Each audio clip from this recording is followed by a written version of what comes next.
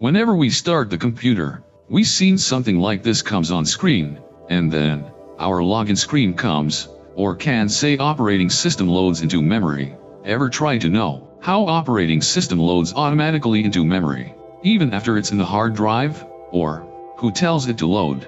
Or which program is there? Who checks the computer's all hardware part, whether they are working properly or not, and then finds the exact one partition, which is for booting? So, there is a firmware which resides on motherboard, named as BIOS, which is a short form of Basic Input-Output System, also known as ROM BIOS or Computer BIOS, and is responsible for initial stage processes during boot time.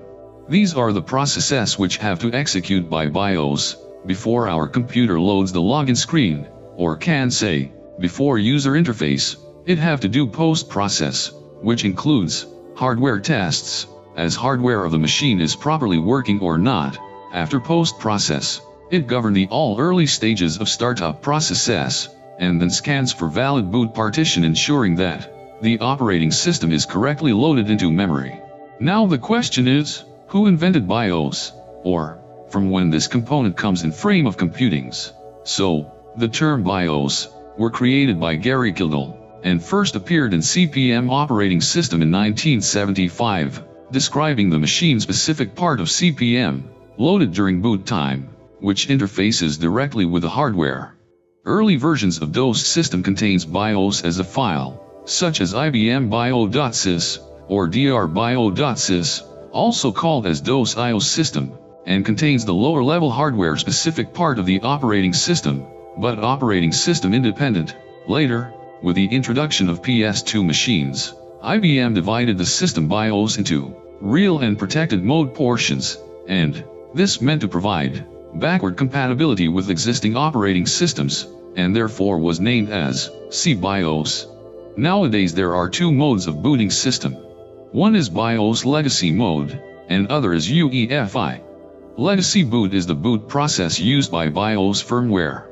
It stores a list of installed storage devices that are bootable, such as floppy, hard disk, optical drive, etc., according to configurable order of priority.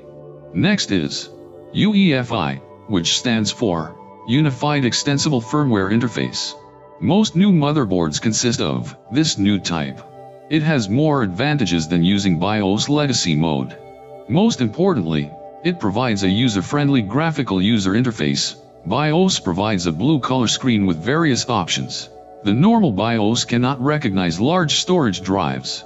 In regular BIOS that uses the keyboard to select the options, UEFI allows controlling the interface using the mouse. Moreover, UEFI contains a secure boot, which avoids any digitally unsigned drivers from loading, and helps to prevent any malicious software.